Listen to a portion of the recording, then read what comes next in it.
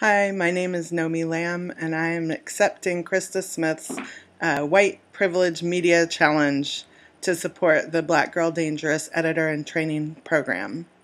As you may have noticed, the media is dominated by white voices, and it's essential that media organizations like Black Girl Dangerous exist, and that we support and nurture the talents of young people of color, particularly queers and trans people of color, as up-and-coming cultural workers and media makers.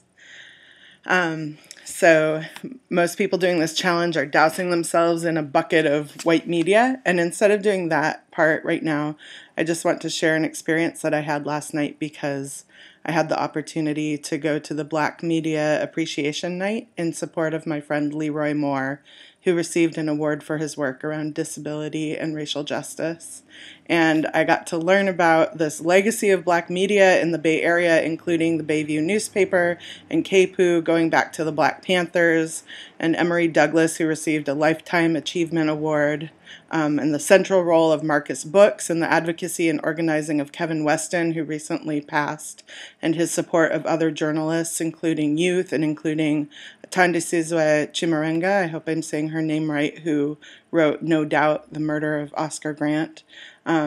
So much information, and I felt so grateful to have access to them and to their voices, and it makes me even more passionate about the voices of people of color in the media. We need to continue this legacy and make more room for the voices of women, queers, and trans people of color. So as a white person, I'm reaching out to other white people and saying, I challenge you, Max Airborne, Vicki Conrad, and Courtney Trouble, to take the White Privilege Media Challenge and to give what you can to the Black Girl Dangerous Editor and Training Program, to spread the word about it, and maybe to make a silly video like this one. Thank you.